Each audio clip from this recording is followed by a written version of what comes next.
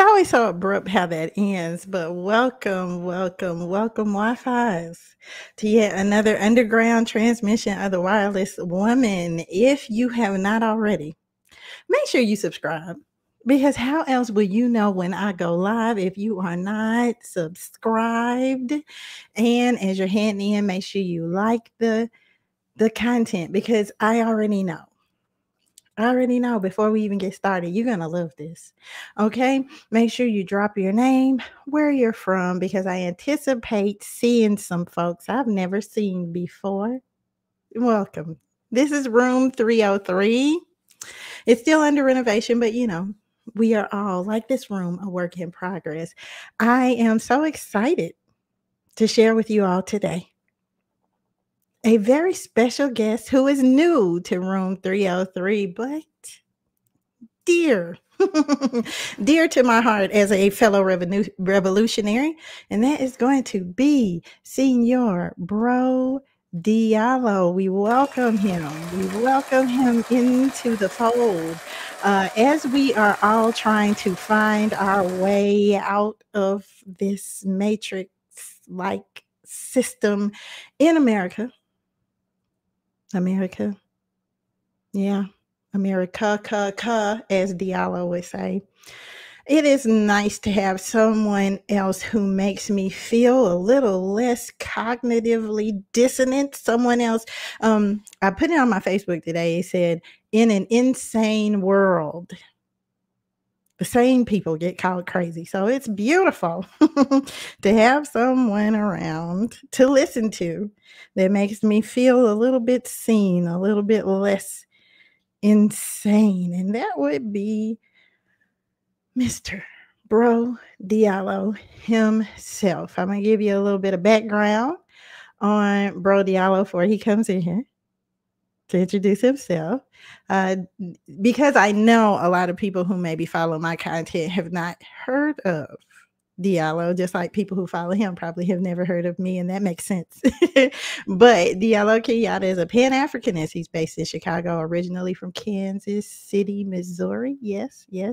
And he's been active in the Black empowerment and liberation movement for decades, long before I came around. So if you will, welcome in my very special guest, Bro Diallo. Welcome. Thank you. Very happy to be here. It is beautiful to have you, sir. Everyone in my camp knows how excited I am about this. First of all, it took a lot for me to even ask you to come. I got to be honest. Really? That's surprising to hear.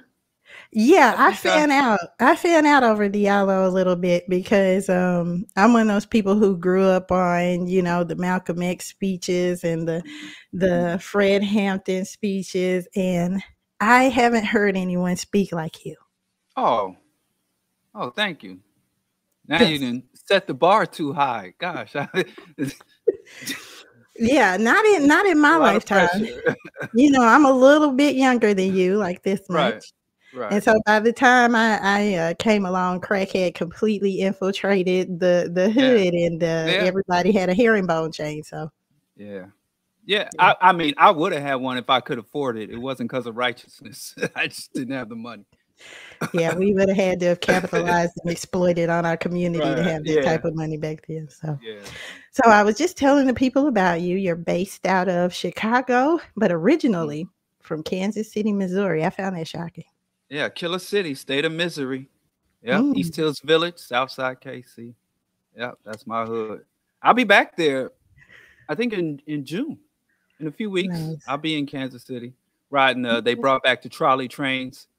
So I can, get a scenic view of the racism and impression as I ride the trolley. It's going to be fun. It's going to be very, very fun. Well, we are gathered here today to get through this thing called life. It's an electric word, life. It means forever, and that's a mighty long time.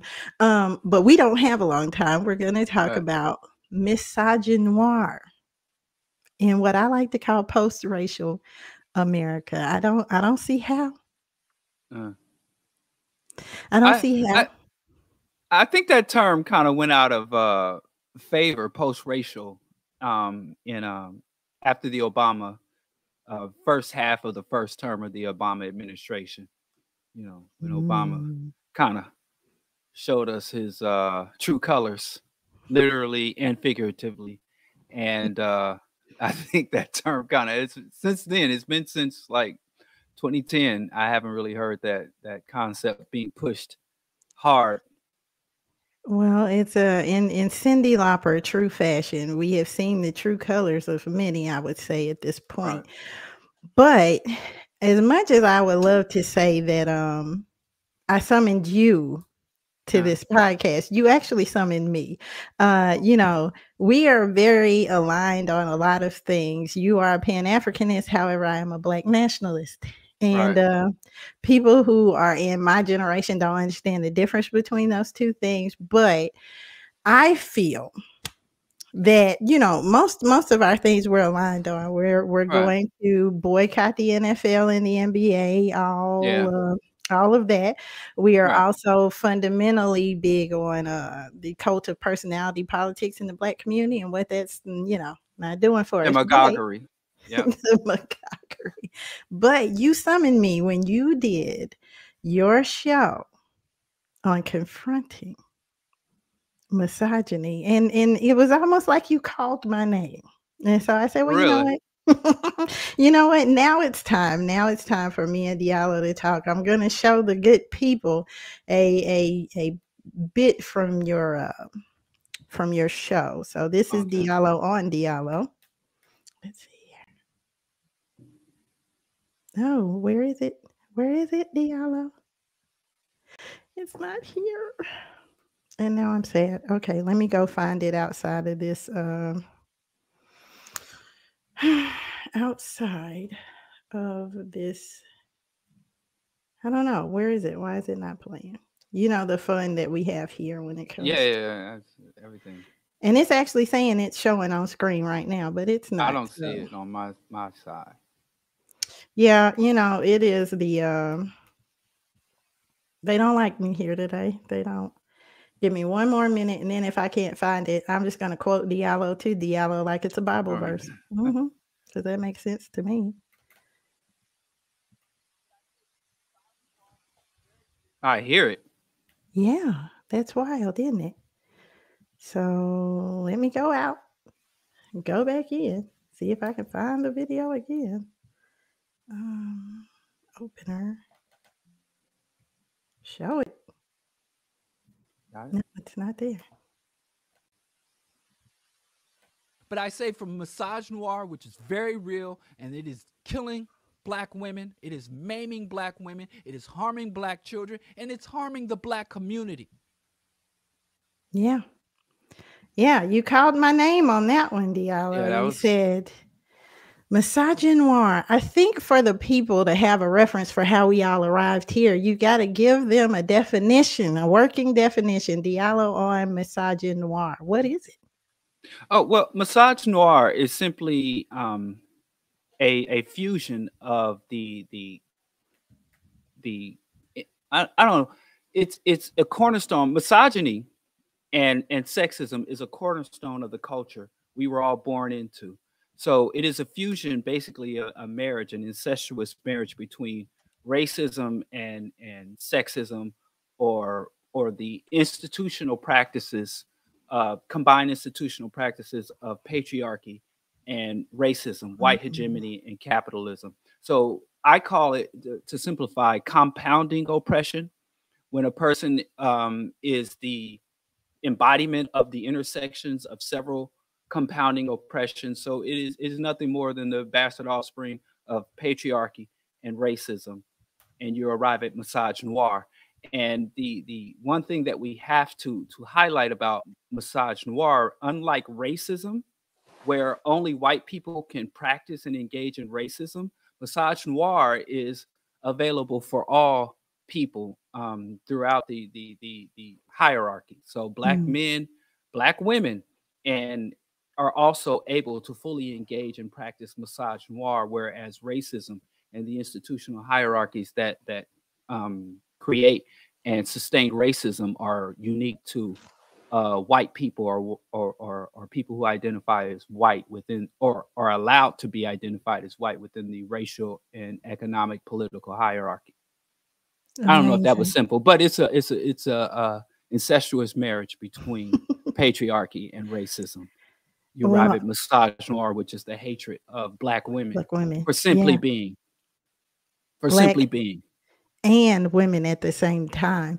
Right, Um, so it took me a while to learn the difference between sexism and misogyny, because sexism has to do with the supremacy of men, whereas misogyny has to do with the hatred of women. right. These two things are not mutually exclusive, but I actually do have Diallo's working definition of misogyny to play for the people. Misogynoir. That means the hatred of black women emanating from black people. And it's black men and black women. Scheherazade Ali. Yes. Oh, Hatred that's of their black names? women for no other That's reason impolite. than them being black women comes from other black women as well. Now, I wanted to get into this. Yeah, you did. You did. Like I said, you are the Troll Stroll ambassador No, I got my first threat of a lawsuit a couple of days ooh, ago. So ooh, now I have to change up things. I have to be more litigious and yes, more careful in how I phrase things. Because I yes. called a man who engaged in relentless psychological and emotional abuse of his wife, and who made his wife feel threatened for his life, who had a long history of assaulting his wife. I called him a woman beater, and he Mm, sent me an email specifying the particulars of how he abused his wife over decades did not qualify as beating. So he threatened to mm. sue me for using the word beater as Oh, opposed wow. to abuser or manipulator or exploiter. So, you know, Yeah. So, yeah, so I we got to have be to more careful. gotta be more careful. Got to be more careful. Well, we are going to welcome Namdi, who put a comment in the chat to the chat. He says, "My God, Diallo, yes, yes, he is our guy." But I really appreciate the fact that you have added intersectionality into the conversation about misogynoir, because for some odd reason there are those who do not understand that there is a unique oppression that goes along with being both black and a woman. And so for that reason I found this delightful, and I'd like Mm. to share it with you. I think this may be the simplified definition of misogyny that we both need to work out of for anyone who doesn't understand what we're about to talk about. Right. So here it is. I think you'll like this. I thought that perhaps I had dumbed it down to the dumbest and easiest level, but now we are going to do misogynoir for cavemen. Black have oppression. Women have oppression. Black women have oppression. Unique to black women. Not simply black oppression or woman oppression. New black woman oppression. Black man have unique oppression. Black woman have unique oppression. Both under white oppression. White oppression like Swiss Army knife. Many tools. Many black men try to put away racism, but keep patriarchy. Many black women point out, whole tool fucked. Point out patriarchy hurt black woman. Black man bitch about accountability. Black man very unwilling to part with patriarchy. White woman buddy up for convenience. White man stay winning. Black man very unwilling to say patriarchy bad. Black man want power low-key like white man from patriarchy. Big problem for black man cause it don't work that way. Anytime black woman point this out, black man get very angry. Black man say, guess we blame black man now. Black man still won't let go of patriarchy. Black man, black woman have other dynamics that if me no make aside for people get pedantic. However, me point is, in game should not be patriarchy go to black man. In game should be throwing out Swiss Army knife. If me hear one more comment say take accountability black woman, me drop boulder on head. Me drop boulder on You head. can't call something caveman and then put in pedantic. Come on, dude. I mean, That, for those of us, listen, he's been breaking it down several different ways. Right. But I want to reference something because I have become quite a disciple of Diallo in and of myself. Over here on my channel, I love to say that misogyny is just racism's sexy cousin. So I like that you made a caveat there, which I want to hear a little bit more about that. But misogyny is another byproduct of white supremacy, white male patriarchy, which allows black men, as you have termed, okay, I told you I was going to paint you into a corner now. I've been listening to Diallo. You called them the powerless patriarchs, but they have an ability to participate in white supremacy by way of male privilege. Right. Well, I don't like the term privilege. I've been fighting against the word male privilege, white privilege. I don't like the word privilege at all, because privilege is something you give to a well-behaved child. It's not something you give to a genocidal tyrant. So I call it pathology. White pathology, male pathology. These are pathological processes, not privileges. So where does this lie when it comes to the legitimacy of power bases? Because my issue is that everything we're being told about, I mean, because there's been some violence going across this whole social media concept, and I thought you were a little light on confronting the misogyny. It got confronted, but you promised a part 2 that I haven't seen yet. Most people, I did sorry. I did a part 2. Sorry. Really? Was it on another channel? Because I must have missed it. Yes, it was. It was on Black Power Media. Okay. Share with me. Share with me some takeaways from that, because I really wanted to hear. I was looking around for Skip Coon, couldn't find him nowhere. Oh, well, I think I pointed out that I kind of talked about Black men mimicking white men, and we really from emancipation, Reconstruction, Jim Crow, civil rights, they were kind of like the yardstick for Black men in terms of I'm sorry. That was me. So I talked about that. I think, I don't know if which discussion it was on, but I talked about Black men deeming Black women worthy. And so since Black men were denied the material or legal resources to act in the way that white men act, even though that was the desire and the standard to conduct ourselves as white men, breadwinners, protectors, so on and so forth. So we were giving this standard of manhood and this definition of manhood, and then we were denied all the material and legal means to achieve that. So that created this, even during chattel slavery, that created this fracture in Black men. So I'm the protector, I'm the leader, I'm all of this. I'm not in a position to do that. So I'm stuck in a choice. I could either confront my oppressor and retake that position, kind of where the guy talked about Black men becoming the patriarchs, or I can deem Black women unworthy, saying, well, I would protect, I would provide, I would, be the support, I would be the man that I'm supposed to be, that this pathological capitalist patriarchy society says I'm be, but you are either too low to be worthy, immoral, too ignorant, too nasty, too loud, too rude, too masculine, so you're unworthy that way, or you're too high. You know too much, you talk too much. So it's not even something, you're either a thought or you're a job stealing, frigid, bed wench. So Black men, as an ego defense mechanism within ourselves, begin to construct this unattainable image of what a Black woman should be in order to be worthy of us giving her shit that we didn't even have to give her anyway. Even if the Black woman made herself, if every Black woman tomorrow woke up and was magically Scheherazade Ali and was conducted herself as the submissive, feminine, just sexual enough to be attractive, but not sexual enough that any other man would find you attractive, and all this shit, innocent, virginal, we still don't even have the resources or the status to even give you that. So it is literally an insane, unattainable thing.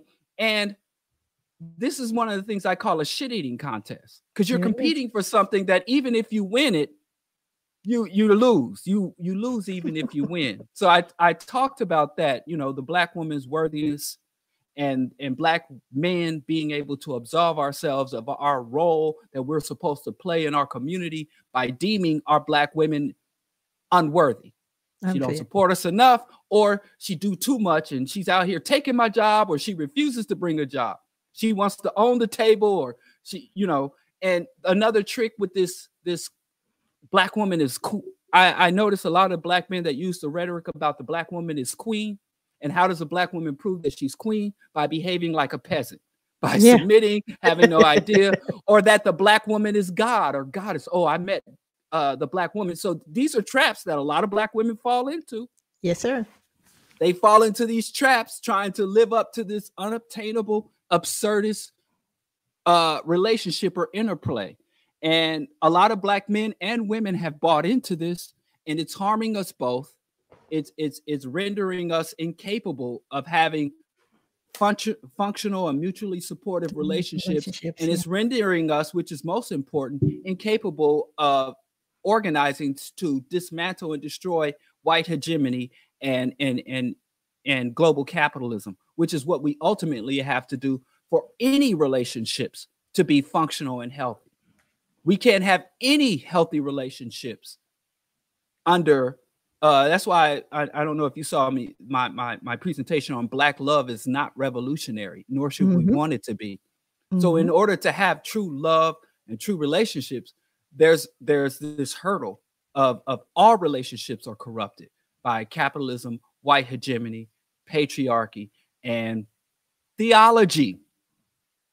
So these irrational delusions that feed into that feed the pathology is yeah, that's very much the lane that I have been on. I actually have Diallo on capitalism, and every time I'm listening to what our men are saying they need out of us in order to create a functional, thriving system, it sounds like the Kardashians telling everybody they need to work. But I have Diallo on Diallo. So check this out. Let's see. Racism and capitalism are connected. And the connection between racism and capitalism is, in this modern context, I like to quote Claude Anderson back when he was saying, when he said that racism holds Black people in place while capitalism steamrolls over us.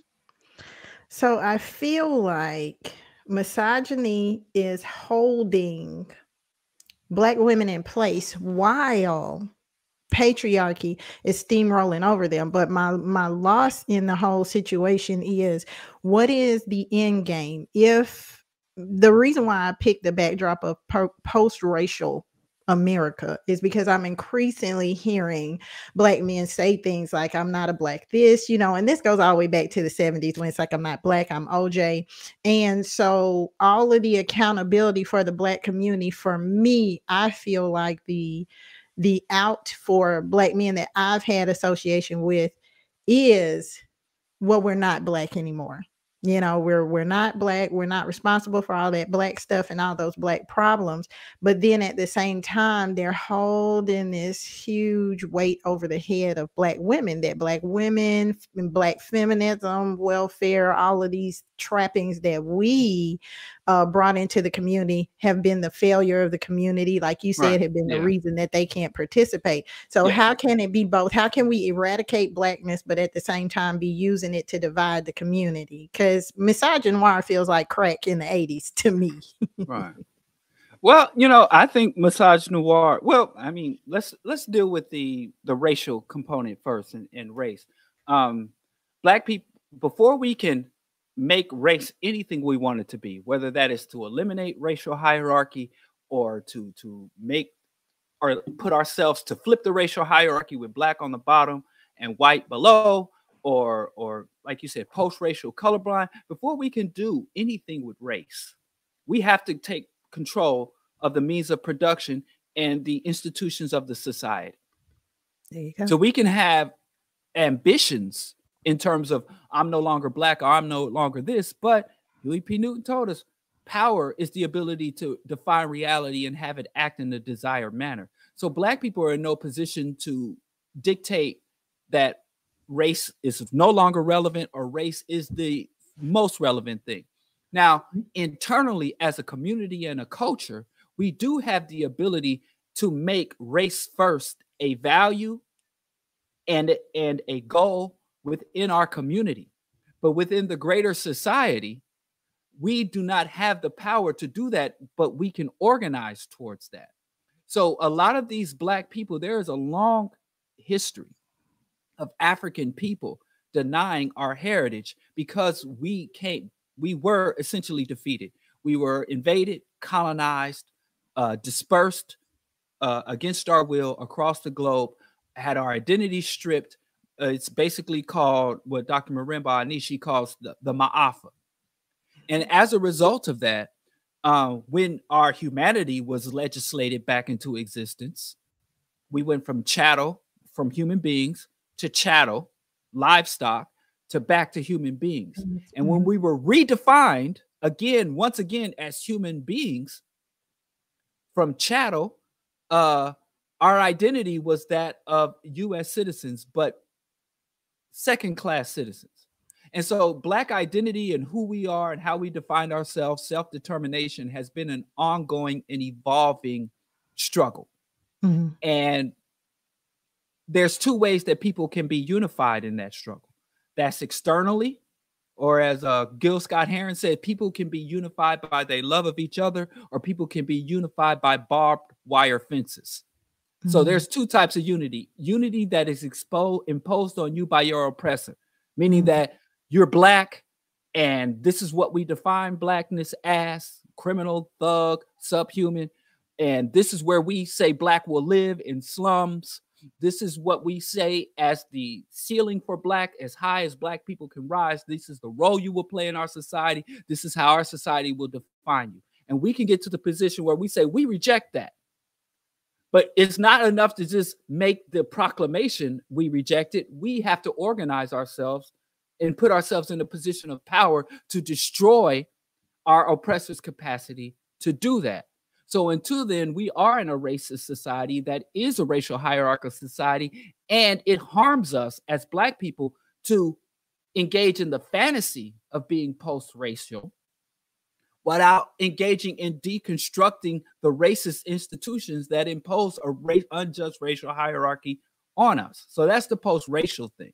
And then in terms of we're post-racial, which is very strong, which I encounter even amongst scholars and activists that I organize with, this concept that Black women conspired with the government to destroy the Black family through welfare. Black women conspire. I had a brother go online and research all of the specific grants, business grants and scholarships that were targeted at Black women. And he gave me my inbox full of it, and was like, look at all these things that are set aside for Black women. Black woman is the enemy. The Black. Oh, I'm gone. Do not ask me what happened. Oh, okay. And so. And we found out today cheaper isn't better. Right. And so, yeah, that is very much I wouldn't even call it a trope. That is a delusion that many Black men and some Black women do have about a Black woman being an asset or an agent or an ally of the white man in the downfall of Black men particular, but the Black race as a whole. And I've heard some very prominent Black individuals say that, Irritated Jeannie said the Black woman is a rabid dog, and she's been made rabid by the system. And so there's no cure or vaccine for rabies. So he said, there's only one solution when something goes rabid. And I had another brother who says he's Pan-African and fighting for the liberation and unification of African people. And he called me gynocentric as an insult. Yeah, you've been concerned about that one for a few days now. It's a new one. I thought I had an extensive vocabulary. I went to school long enough to learn all the good words. And that's one of the multi-syllable words that got past me. So I just learned that a couple of weeks ago. Well, we're making up our own meanings of things. But to me, that is a way of them being able to take even the defenses within the Black community that Black women could potentially have. It's all about isolating us.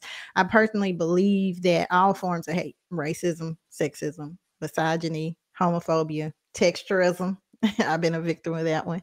Featureism, all the isms that you can think of have their basis in the hatred of white women. But you made a very valid point on your show that I wanted to bring into this element. Sorry, my whole screen changed. If you could have seen what happened, it went from black to white. I was like, oh my God, it just blanked out on me. But one of the biggest things that you talked about was how misogyny has become dangerous, how it extends beyond the borders of blackness. Like, we're watching what these black men are saying on social media podcasts, and yeah, that sucks, but it's actually dangerous for us as black women because it is outside the borders. And I think sometimes white America gets their cues from what they can do to us from how we esteem each other. So here is Diallo on misogyny in medicine. Misogyny is real. It is not just an inconvenience for black women. It is not just a unpleasantness for black women. It is literally proving to be deadly for black women. And whether we're talking about interpersonal violence, intimate partner violence and homicide, or we're talking about medical neglect, black women, due to misogynoir, due to the devaluation and hatred, abject hatred for black women, even though they have lower rates of breast cancer, they tend to get later diagnoses, and the physicians do not want to engage with treatment of black women's ailments, chronic ailments. Now, I've seen this one myself. This one's a big one. Do you feel like this change in how we are defenseless, kind of almost within our own community, is going to have a wide-ranging effect? I mean, what do you mean? How black women are defenseless within the community amongst other black people? Yes, what I mean is the misogynoir it's dividing us against each other, if you will. So you spoke on this same podcast about how your wife will come and get you because it's like, I need a man to speak on my behalf because these folks are going to be wild and I don't need this. So for us now as women, having the voice from within, like you said, white people will look for black voices that validate the things they're saying about black people. So what do you feel like is the wide reaching effect, long-term effect on black women as these types of, sentiments become more mainstream? I think that ultimately, the ultimate outcome will be the extermination of African people, the extinction of African people.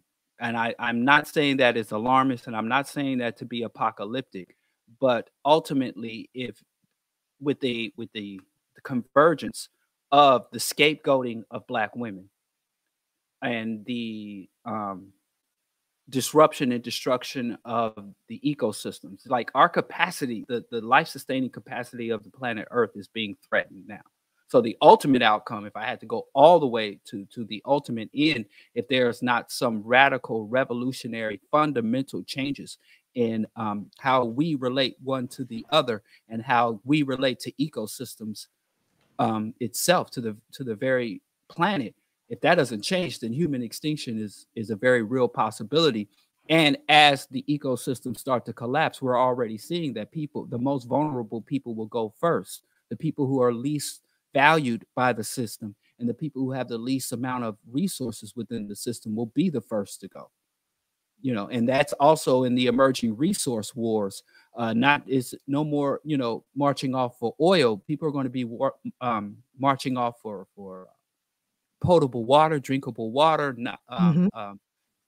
viable land for agriculture. We're going to be fighting over very basic resources. And also, if you look at the book series Endgame, conflict is always accompanied by massive targeting of women and children for abuse, assault, and repression.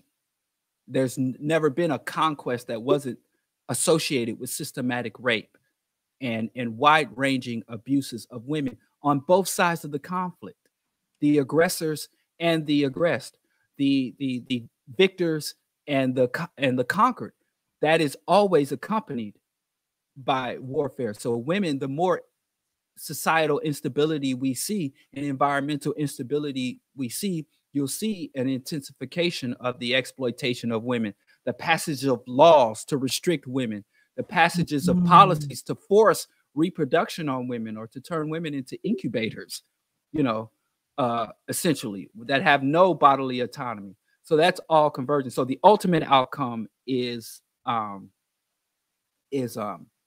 extinction. But as we roll towards that without organizing for Pan-African liberation, you're going to have increasing chronic disease, shortened lifespans. The women who are born and grow up will be smaller in stature, with more psychological and physical ailments, contamination, dioxin in the breast milk, microplastics in the brainstem, more isolation.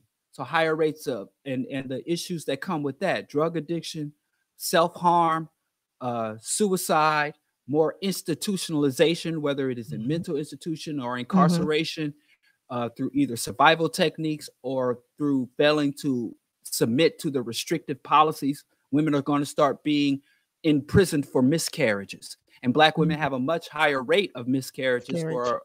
Right. And now miscarriage can be associated as an illegal abortion. It's already happening in many other theocratic nations that have outlawed abortion. So what's going to happen? Chronic disease, injuries, isolation, addiction, and all those other social ills that come. They will be intensified, more dysfunction, up to we completely lose the capacity to reproduce ourselves and to function and feed and house ourselves on the planet.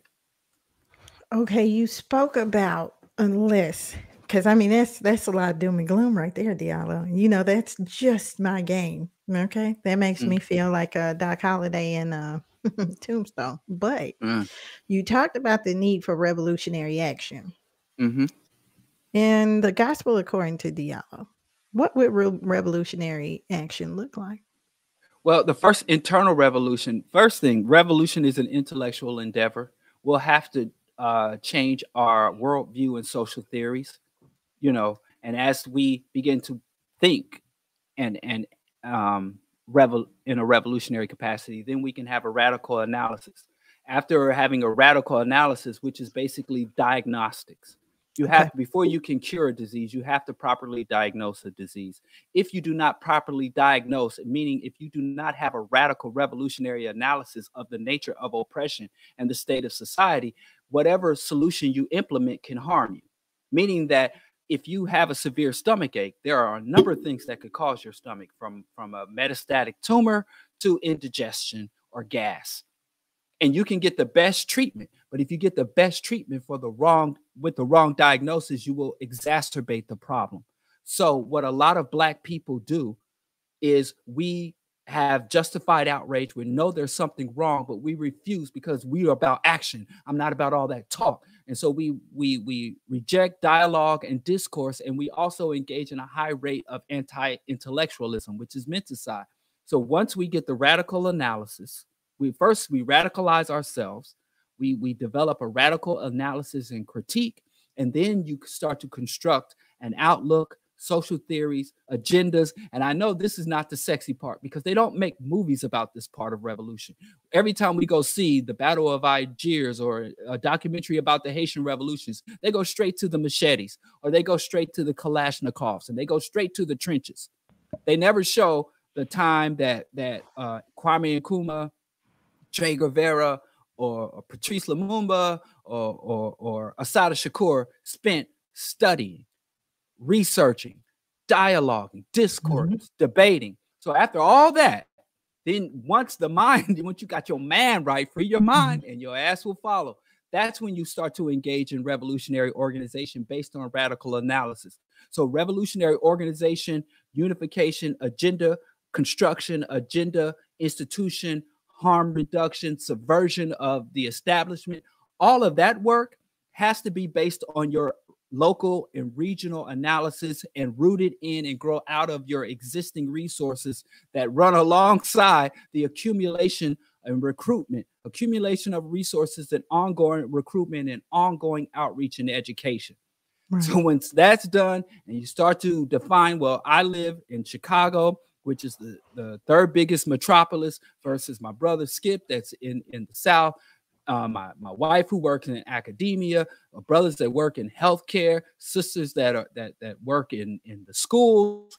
Once we revolutionize and we come up with this culture of resistance, or some call it a cult of resistance, we begin to implement these various agendas that are intercoordinated and fused together across a wide range of areas and issues and targeted institutions and targeted agendas. We go international with it. So we begin to build up, basically, and try to go caveman. We build the world we want to live in by deconstructing the world we currently live in. We take the infrastructure, we reclaim the resources, we reclaim the power, we take it, we cultivate it, and we recreate it. We subvert our oppressors and we empower our liberators, who are ourselves. We empower ourselves. So it is not really, in terms of, we have so many examples in history of successful and failed revolutions that, you know, and it's kind of hard to, because each point that I talk about unto itself could be a complete show. But we just basically have to become revolutionaries and then carry out revolution. And revolution cannot, a lot of people like to commodify revolution, have a revolution of your mind, revolution of your heart, and once you free yourself. Revolution is not personal. There's no such thing as freeing yourself. There's no such thing as being a revolutionary who is not engaged in confronting the systems and institutions that plague and oppress you. You can't be revolutionary because, you know, I've gotten myself together. There's nothing individual or personal about this. This is a collective endeavor. This is a material endeavor. And that's one more thing I want to say. Our movements absolutely must be secular and rationalist. I was just getting ready to say, because I know that you are a secular anarchist. You're all about power for all instead of these centralized power movements, which I think have been detrimental in the past to us because we were following certain people instead of following a certain purpose, which is what I'm getting out of what you're saying. But I do feel now that this element that has crept in amongst us, this Bill O'Neill, COINTELPRO type element that is coming along with this misogynoir. It's a word I can't even say. Maybe I'm not meant to. And we have so many people in the chat as well that I have not even had the opportunity because we've been going. Anti-Black misandry for another day. But Nnamdi, we appreciate your comments. We are definitely you know, I'm all about revolution and what revolution is going to cost us. But I do want to bring this video in because I think when you talk about the education piece, you know, the education piece has been missing for us for a long time. This is from my live stream where you and I kind of said something similar. So I'm going to show mine and I'm going to show yours. Okay. Misogynoir. That means the hatred of Black women. That's the wrong one. Sorry. Voodoo. I have so many clips, you know. Let's see. Videos. This one is mine. I don't even know how that started playing. Okay.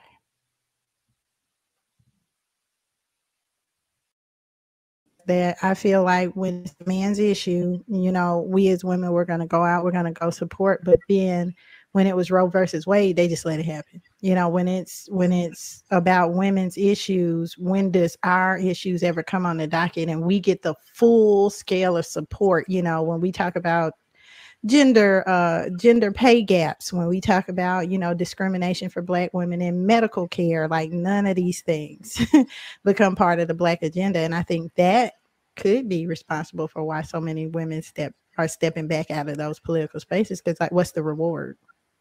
That I feel like with men, so that one was mine, and here is yours. Okay. And I know I don't think misogyny, sexism is an issue for black women that black women should be talked about. I think black men, we need to start talking about this. And dealing with the issues that confront black women specifically does not diminish or harm or detract from the issues that confront black men.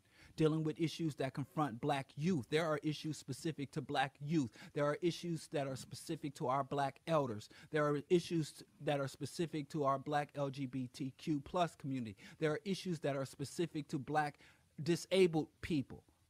And acknowledging some of these particular targeted communities will only strengthen our larger struggle for justice. You cannot have a liberation or justice struggle that tells any member of the community you have to be quiet about the issues that target you specifically and sacrifice yourself for the greater good. That is not a good thing. That is not positive, and it doesn't work. The only viable struggles are ones that allow a space for everyone. There you go. See, that right there. That's what I'm talking about. This is bother me how that scarf is clashing with my sweater. I gotta do better. you were holding yourself together with that scarf.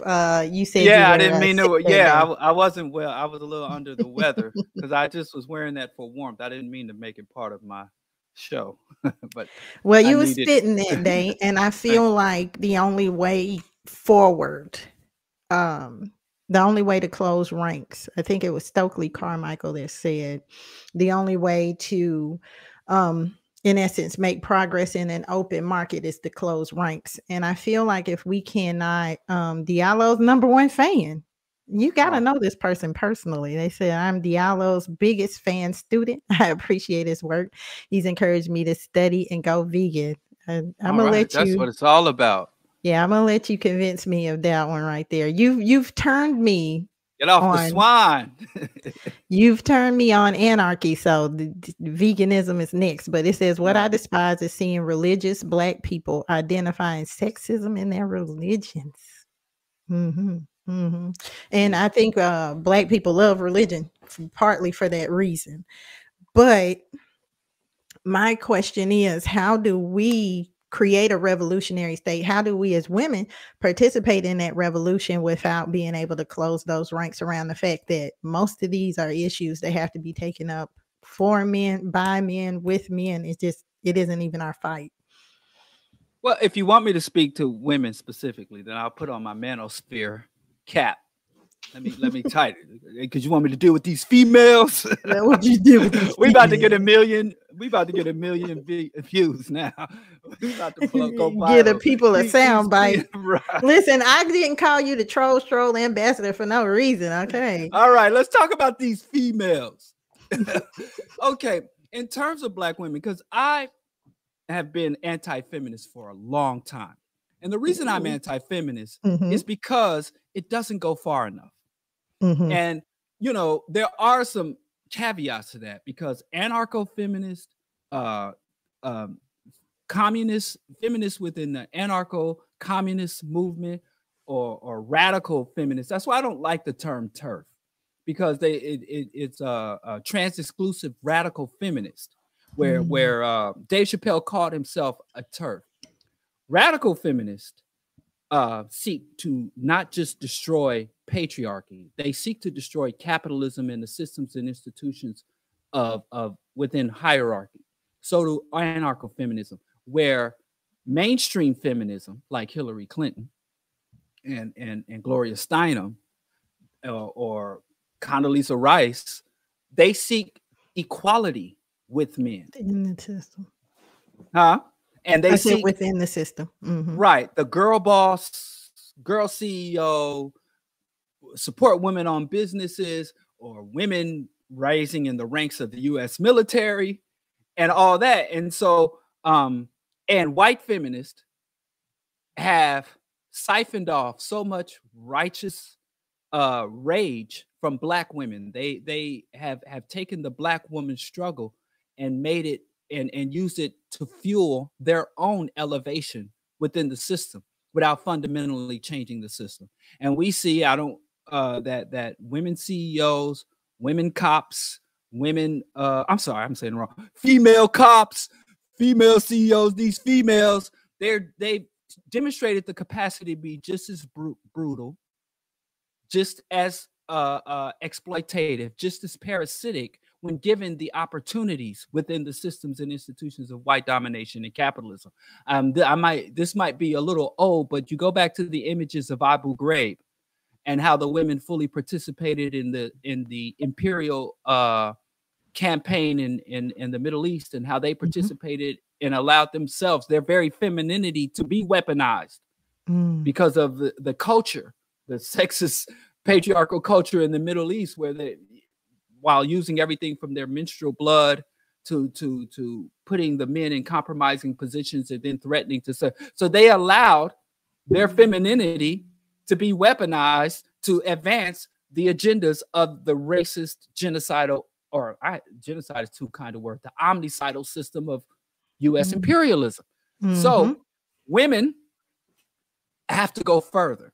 When they're talking about these women doing too much, I say women aren't doing enough in terms of radicalization. There's another one more thing. I keep saying women. These females, these females, a lot of times, black women put it on black men. This broke boy, broke nigga trope, where you impose on black men. You want the black man to get all of the material benefits of capitalism and patriarchy, but have none of the pathologies, not privileges, none of the pathologies. So I am to go out into a racist, sexist, patriarchal, predatory system and accumulate fiat, make a whole lot of money, and then come home and take off that same predatory mentality that allowed me to make all that money, and take it off when I take off my Brooks Brother tailored suit, and then be a humane partner. So you want Donald Trump in the streets, and you want Patrice Lumumba in the sheets. So that has been something that I've seen quite a bit, even conscious and feminist women, when they start to mock black men for our lack of money, our lack of status, and our lack of achievement within this system.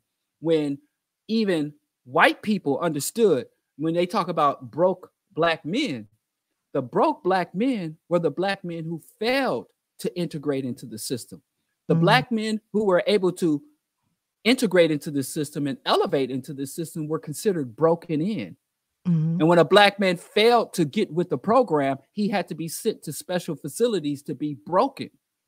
So a black man isn't broken when he lacks money. He ain't broke because he doesn't have money or car or status, or he doesn't measure up to the standards set by our oppressor. A black man is broken when he embodies the standards of our oppressor. Mayweather is broke. You know, Obama is broke, is a broke boy. And so in terms of black women becoming radical, I see a lot of times these black females there we go. Be radical. So there's a critique on both sides. We both have things we need to work on both sides. So, and you ask about these females, so I'm gonna just tell you about how they do. So be more radical, be more revolutionary, you know, if you must, be more intensified, because I don't think it goes far enough. Because when black women just start to say, hey, black women have particular issues. Oh, y'all getting out in front, or, you know, y'all are distracting from the movement, or taking away or diminishing the struggle, or causing disunity. I say lean harder into that. Go harder into that, because if this shit is not broken, we see what political, legislative, policy reforms happen, but the culture is sustained. We look at South Africa, which could be defined as the rape capital of the world if you exclude certain places in Southeast Asia, the rape capital of the world. So how did freedom for black people, which wasn't true freedom, result in things like what is called corrective rape become commonplace? So how do black women forefront? Winnie Mandela. How do black women be at forefront of a liberation struggle secure that liberation, air quotes again, and then get kicked all the way to the back. All the way to the back of the bus. Right. Even though you were on the front lines of the struggle and you in the back of the line when it's time to line up for the concessions and resources and status within the new system. So it's a trick. So it's not enough to be, oh, you know, my girls, my sisters, girl power. It has to be revolution. It has to be revolutionary, because if it's not revolutionary, then it is just another integrationist movement. And women's integration harms women and the community as a whole, because every harm reverberates. You know, a lot of times I have to talk to brothers in terms of how sexism, misogyny, and patriarchy harms Black men. Because if I just leave it limited to the effects it has on Black women, they're not trying to hear it. So it is in the same way. Sometimes you got to go to the sisters and talk about what the brothers go through and what the brothers are subjected to in this system, or even putting out and encouraging men to be achievers within the systems instead of resist the system will reverberate and to harm women. So, you know, the planet is a fishbowl. Everything hurts everybody. Even if the harm starts with you, it eventually, I hate this term, trickles down or trickles up or trickles laterally to everyone else. Okay, right. But now we are finding that the trickle down, and, you know, and that's this in essence of respecting your time, you know, we're understanding that the trickle down now has found its resting place. Right. I am seeing a lot of women on the other side of this being revolutionary. You know, I'm in the finance industry. And they actually rely on us being revolutionary to innovate their systems. It's always been that. So my biggest thing is, how do we now, as women, because I had a video that I didn't put in here because I don't think I could watch it again, where this man was talking about how Black women are the biggest enemy that the Black man has ever had, even more so now than the white man could be.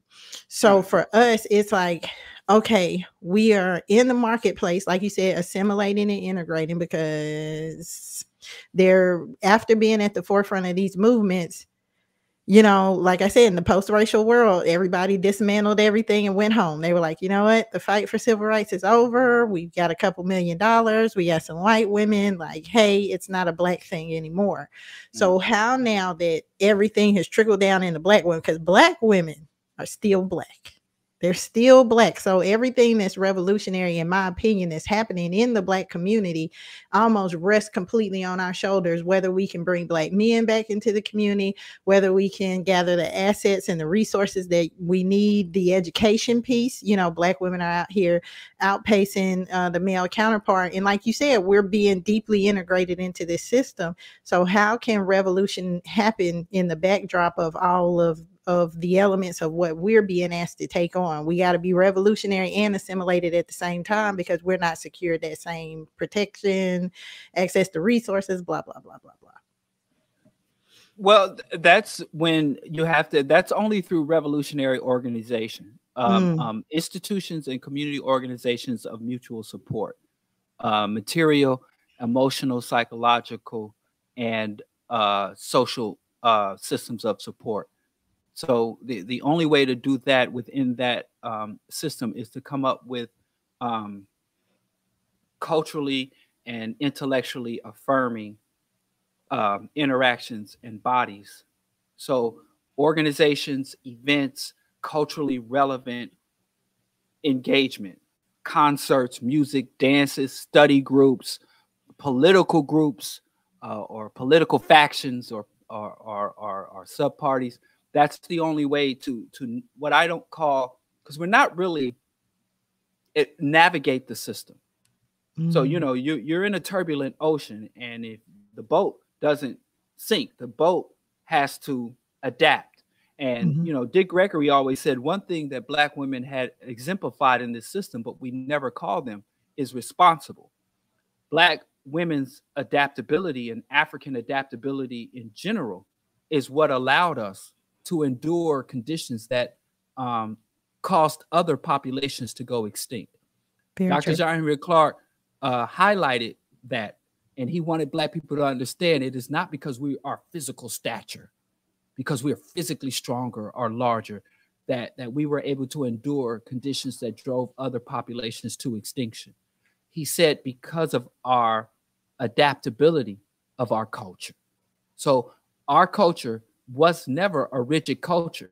Oh, and another thing he said is when you look at the best thing about a people, on the other side of it, you'll find the worst thing about the people. Yep. And one of the good things he said that was really good about Black people is our ability to embrace and understand other people. And it's what is called xenophilia. We had no fear of the stranger. We had no fear of the new thing, where other cultures can tend to be xenophobic. But on the other end of that, that made us very vulnerable for infiltration. Yes. You know, we are very quick to adapt to other religions. Half of the African continent is Muslim, and half of the African continent is Christian. And Muslims and Christians have shown nothing but utter contempt for African people and African culture and the African identity and the African mentality. These are alien, colonizer, oppressor religions. And every time I'm in the community trying to organize, I get a barrage from Jesus from one side and Muhammad from the other. And if you are a Palestinian organizing against Zionist genocide, one fight you ain't got to have. There's one fight you don't have to have. There might be a lot of tactics, whether approach the world community or take it to the streets and guerrilla warfare. There's one fight you don't have to have. You know, if you're in Ireland, there's one fight you don't have to have. If you're fighting against British colonials, they might even have to fight Protestant and Catholic. But there's no non-African people arguing about, are we Igbo?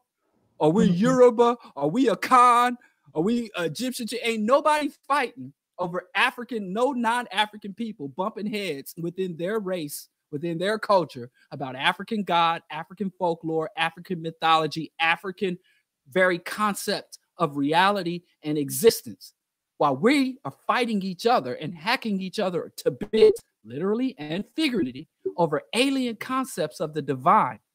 Yeah. So that is a big problem. And people are like, well, if you don't believe in God, why are you always talking about it? You know? So anyway, I'm sorry, I can't mention. I go into my, the devangelical spirit possesses me. Yes, well, that's another one of our opposing views. Right. But let me get back to so the way you navigate that is you have to construct community around yourself. When my wife was getting her doctorate, she said she went back and referred her notes when she was publishing her dissertation. And she was always writing in the notes, don't allow yourself to be educated out of your mind. Don't educate yourself out of your mind. So when you're clear on your mission, you're clear on your goals, you're clear on your objectives, and you are clear on your ideology. I say ideology is all. Then you can find yourself in hostile or friendly places and remain on your square and be clear on your mission. Even if you have to adapt your techniques, adapt your tactics, adapt your methodology, rearrange your groupings, rearrange your position, rearrange or limit your resources or prioritize resources. No matter what you do, if you're clear on your mission and you're clear on your ideology, you can do it. If you wake up one morning and you see some grand Black achievement, some Black person achieving some great thing to bring you pride, and you wake up the next morning and you see some atrocity committed against a Black youth being murdered by a racist and not even being interrogated, let alone no matter what you encounter, you build up your community around you and you lock in your ideology. And when I say lock in your ideology, that does not mean you're not in because I constantly dissect and reconstruct my ideology. Me too. My ultimate mission doesn't change, but I have to constantly refine. I am a revolutionary Pan-Africanist. I seek to liberate African people. I seek to destroy white hegemony. I seek to deconstruct capitalism, and I seek to restore the Earth's ecosystem. And depending on what age I am, who I'm with, whatever status I have, whatever resources available to me, I'm very clear on that. And that mission And my ideology and the community I've constructed around myself, and I'm constantly evolving too and adapting that too, allows me to navigate and know that I'm doing what's right. That's fair. And I think that's a great note across the board because, like you said, I am doing my best to keep the girls together, to have one band, one sound over here on the Wireless Woman. And a big part of that is us not changing the beat of that drum, changing what our goals are based on what we're encountering. Like you said, this is some trying, challenging times, but we adapt. We persevere, we overcome. Diallo, bro, Diallo. Yes. I hope this is the beginning of something because I really want to get into your secular state. I myself am a Black nationalist. I'm a revolutionary Black nationalist Christian. It's tough still being a Christian and having a revolutionary mind. But I feel my personal goal is to expand Blackness as a power struggle. I've learned a lot from watching the Huns. The Huns in Asia. I actually have Asian descent, you know, that whole Afro-Asianic thing. And the Huns were a group of people that were constantly adding to their knowledge and understanding of the world and creating a state that engulfed everyone's ability to participate in it. Of course, they were barbarians, you know, but I think that we as Black people can be the pinnacle, like you said, of education, of culture, of refinement, if we find this way to, as you said, create that secular state where the LGBTQIA plus community, you know, religious and non-religious people can come into the space, you know, where men and women have equal footing in being able to create a more perfect union, like you said, as we continue to define and refine our belief systems. You know, like I've had to expand my understanding of Christianity to keep it. I've had to expand my understanding of womanhood in order to take it into spaces where it's not welcome. And I think that the Blackness, you know, when you speak of Pan-Africanism, it has the ability to encompass the world and not to consume it. So please, if you will, give us some parting words, Diallo, and tell the people all about what you're working on and where they can find you. Well, I'm at Diallo Kenyatta across the socials. I organize here in Chicago. I'm actually redeveloping the African World Coalition. You can find us online. We are setting up projects and formations. I just recently had basically like an orientation for the African World Coalition, which is grassroots. I spent many years working on grassroots projects and revolutionary grassroots and formations here, New York, Chicago. And just as the pandemic hit, I kind of had to put some of that on hold, where I'm reinvigorating and reemerging to do grassroots. And I took a break for a couple of years to engage in advocacy because menticide and delusions, you know, infect not just the Black people, but the conscious Black community has been plagued by a lot of delusions and backwardsness and reactionaries parading as revolutionaries. So I was very fortunate with the Bro Diallo show is specifically to reassert rational discourse, to reassert the true revolutionary academic evidence and facts-based analysis of the Black condition, and to articulate our position, articulate the harms that are happening, and trying to motivate African people to engage in true revolutionary struggle as opposed to reactionary or what I call political tantrums. You know, there's a lot of Black people that understand that we're oppressed, but as Dale Jones said, you know, we lose so much we don't know what victory looked like. So we're trying to implement victories or implement solutions that will worsen our condition.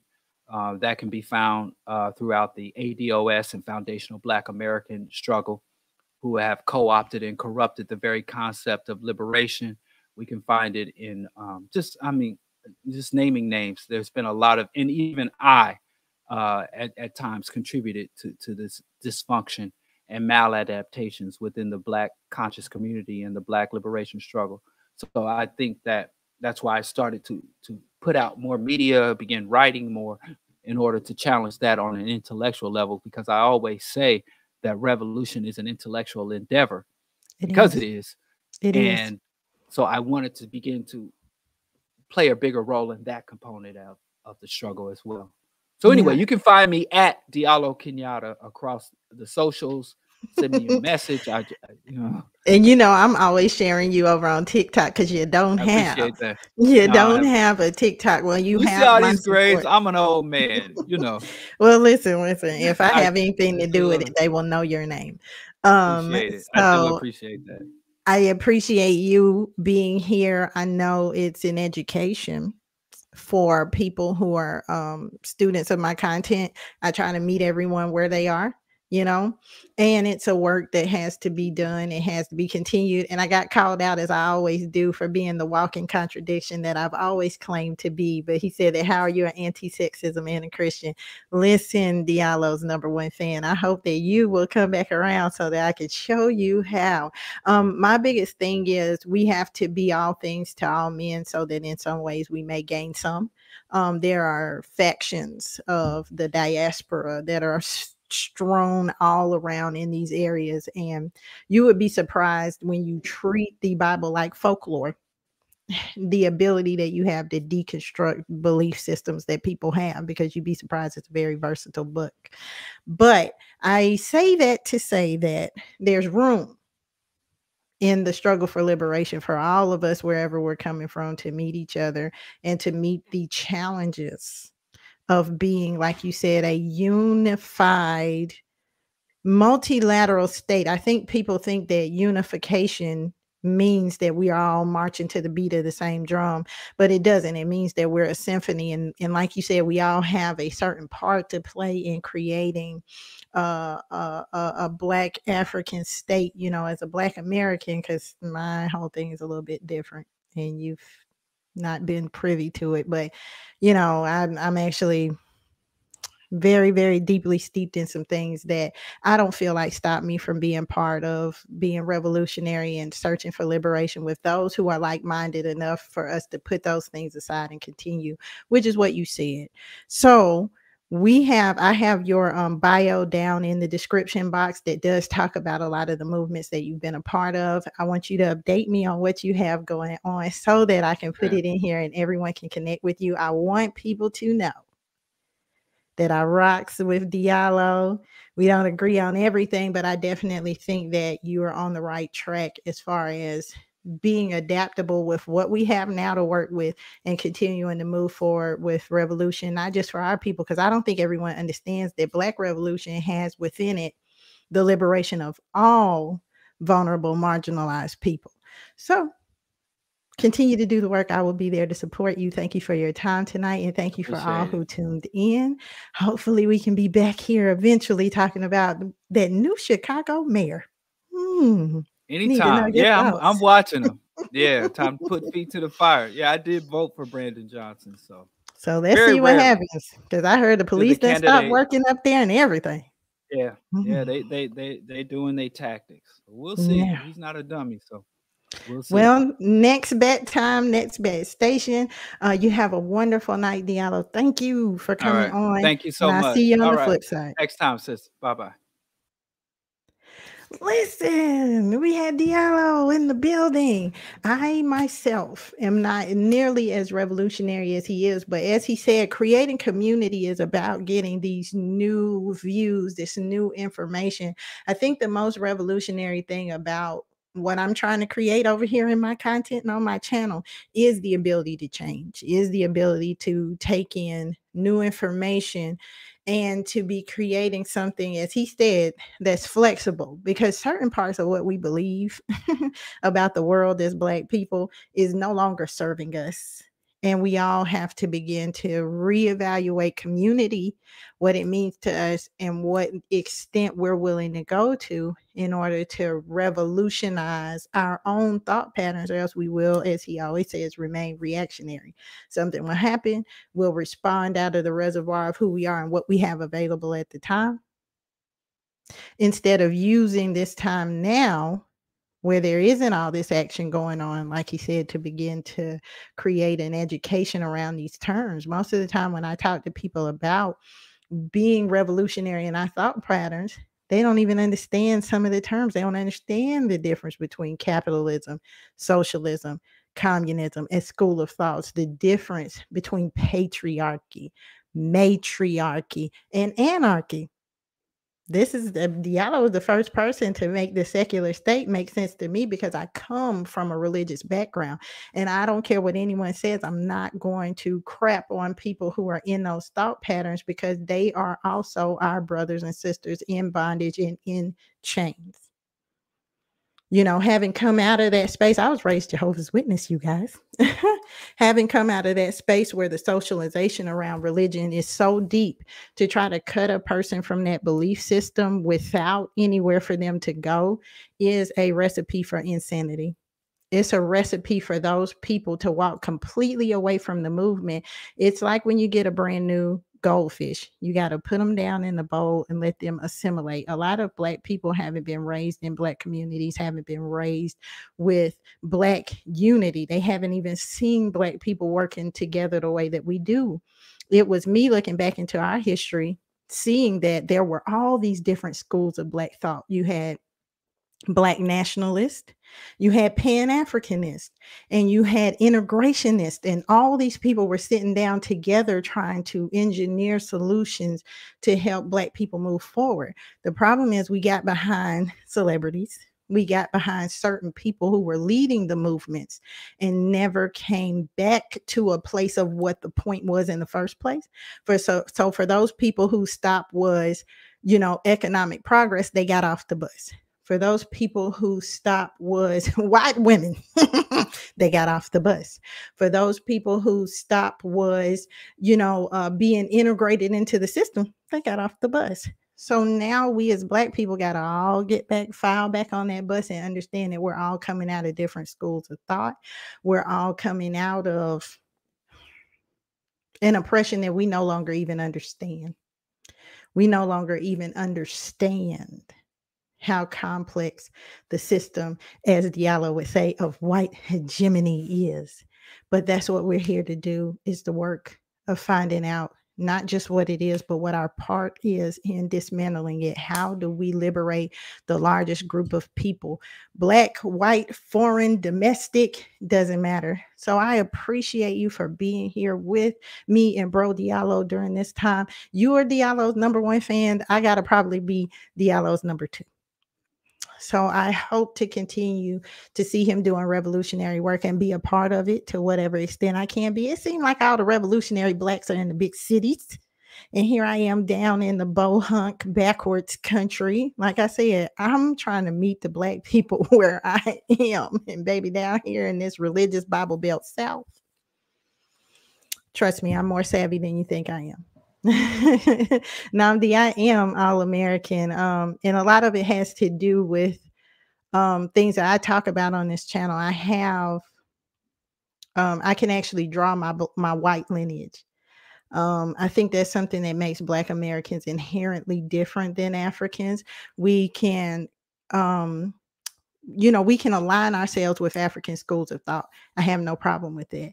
But for some of us who actually have legal claim to America, it's very difficult to wrap your mind around leaving. The Pan-Africanist movements in the past have been very geared towards getting Black people back into African culture and all these different things. I think Black American culture is something different, just like Islam and Christianity and these different religions. They're different than being, atheistic and having these different views. But the Blackness is something that's so multifaceted. It's something that's so beautiful. It's something worth fighting for and worth aligning ourselves with. Because I had someone say this on my channel. I'm getting off, y'all, but I wanted to share this. I had someone say this on my channel. They say, no, let everybody help themselves. Because I was talking about displaced Native Americans in this country. Those people for a long time were Black. Mexicans, Black. Dogs, Black. Anything that white people didn't consider to be equal with themselves, Italians, black, everything at a certain point in time was black.